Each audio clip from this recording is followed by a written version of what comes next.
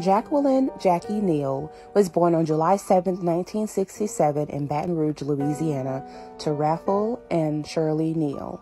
She had 9 other siblings. Their father was a blues singer. Now, following in their father's footsteps, Jackie, along with 8 other siblings, were blues musicians too. She was the mother of 3 sons, Tyrone, Tyrell, and Raji.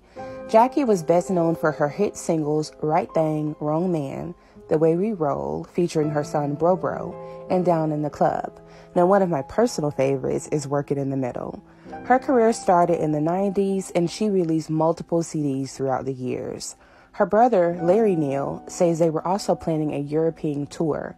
Sometime in the early 2000s, Jackie started dating James White. They broke up and she started seeing someone new, but James didn't want to let her go.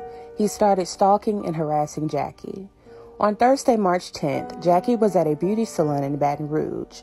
A little before 6 p.m., James entered the salon with a .45 caliber pistol.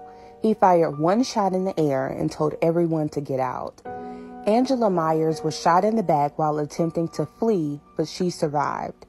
Before James fired at Jackie, he told her, and I quote, "I told you don't have that N-word by your house, but you had him there anyway.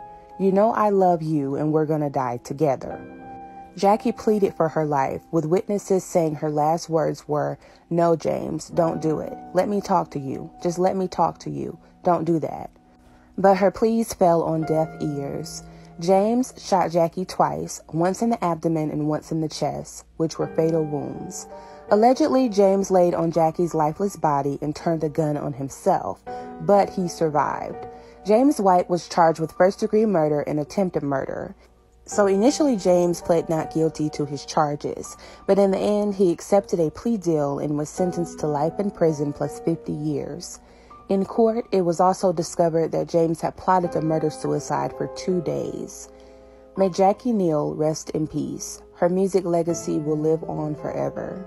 The sources used for this video were Our Black Girls, WAFB, Celebrity Access, and Wikipedia.